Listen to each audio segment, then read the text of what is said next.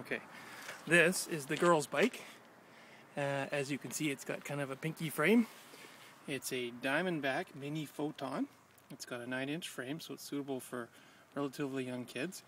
You'll notice it's got really new tires here. You can still see the little knobbies on it. And it's pink, and it's got a basket up front. And the only really flaw on it is there is a little bit of damage on the back of the corner of the seat there. So that's the girl's bike. Okay, put that one off, Lucas. Grab the boy's bike. And now we have the boy's bike, and this is what it looks like. And this is what it looks like. Okay, I got it, bud.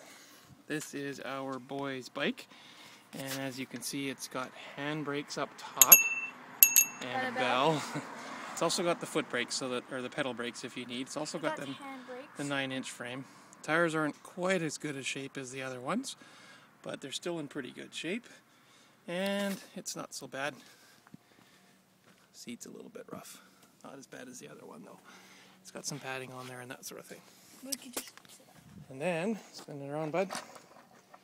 We have the boy's scooter. Come a little closer, Squirt. It is, the basket's on the back. Hold it. There we go. It's a Kid Cool scooter. You can see it's got the 2 wheels at the back for stability. It's made for obviously very young scooter riders. It's red and white, and those things down on the bottom on the side here actually light up.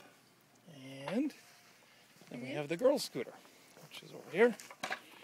Very much the same as the boy's scooter, except it's got aerial on the foot pad.